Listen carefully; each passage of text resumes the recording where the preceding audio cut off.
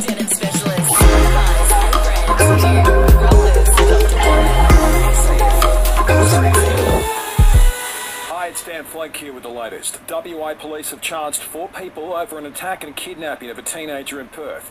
It's alleged the 15-year-old was punched, kicked, stabbed and held in a house against his will last October. 3 of the 4 accused were already facing charges in relation to the death of WA teen Cassius Turvey. The 2 incidents are separate. Drama for our Aussie cricketers, with one of our biggest names stranded in Sydney because his visa had not been approved. Pakistani-born Usman Khawaja is the only member of the squad or touring party to encounter any issues getting into India ahead of the series starting next week. Cricket Australia is hopeful he'll be able to fly tomorrow.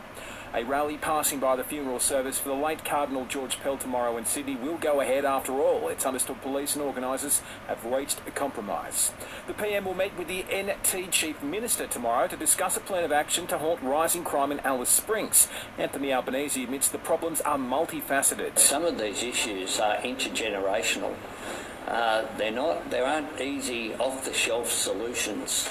It's not just about alcohol, it's about employment, it's about service delivery, it's about getting staff on the ground. And cost of living during the December quarter was the highest seen in 2 decades. That's according to the ABS, who say there was a 3.2% rise for those on wages or salaries.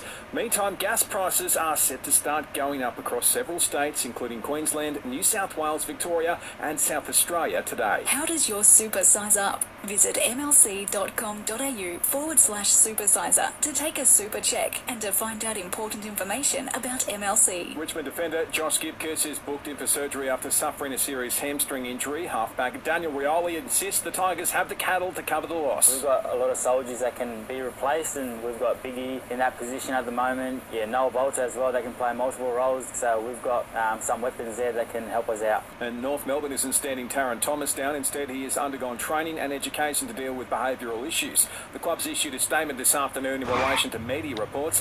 North says the whole club understands the significance of this matter. Selling the family home? Miller, Juan and John put you first. This is SAFM weather.